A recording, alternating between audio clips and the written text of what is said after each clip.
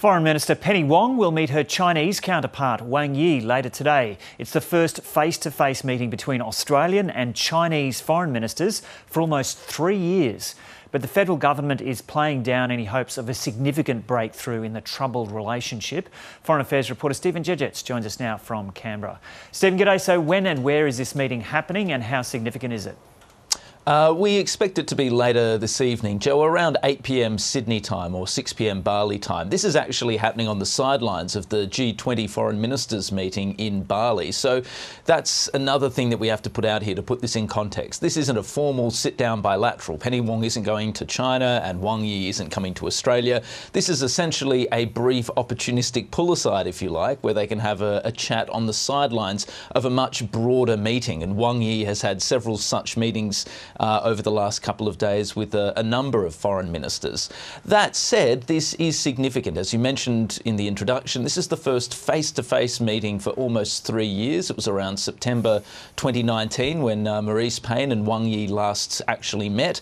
They did speak over the phone a few times after that, including for the last time in January 2020, while COVID was just starting to ripple through Wuhan.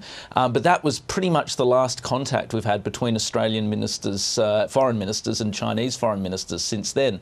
Not long after that, of course, the relationship began its rapid deterioration. We saw the furious response from the Chinese government to Australia's call for an independent inquiry into the COVID-19 outbreak. We then saw a series of trade punishments doled out by China, and things really went pretty rapidly downhill after that. So the fact that there is now discussion, the fact that Richard Marles and now Penny Wong actually have access to their Chinese counterparts, and the fact that high-level dialogue is beginning is in itself significant because it shows that there's an appetite in Beijing to begin that high-level political discourse, which could potentially open the door to further compromises and rapprochement in the relationship. But taking into account that you describe it as basically a bit of a pull-aside during another summit, what are the chances of a significant reset for the relationship from this?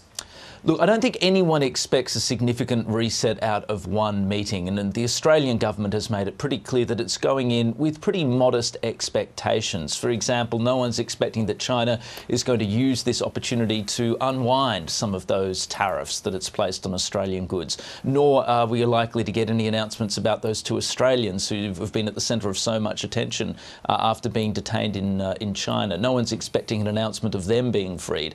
There are still deep structural problems in the Australia-China relationship, and that doesn't really come down to diplomacy. That comes down to the fact that there are simply different attitudes in China and in Australia, and a real clash of interests across multiple fronts. So this meeting isn't going to solve those problems. This meeting won't see a sudden, deep rapprochement, but it might still be a first step towards perhaps unwinding some of those trade sanctions and trying to put the relationship into some sort of normalcy. Let's take a listen to Richard Marles, the Deputy Prime Minister, describing what Australia would like out of the meeting earlier today. Power of diplomacy and a change of tone matters, and we'll bring that to bear, and it takes us as far as it takes us, but that's how we're going to go about it. We're not going to do the chest beating that we saw from the former government, which frankly didn't take us anywhere and didn't advance our national interest in any way. So as you can hear there, a bit of expectations management from Richard Marles. Yes, they're happy to be meeting, but no, Australia is not going to give ground on any of those core issues.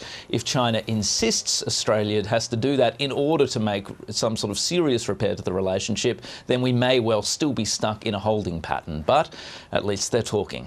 OK, we'll leave there. Stephen Jejets in Canberra.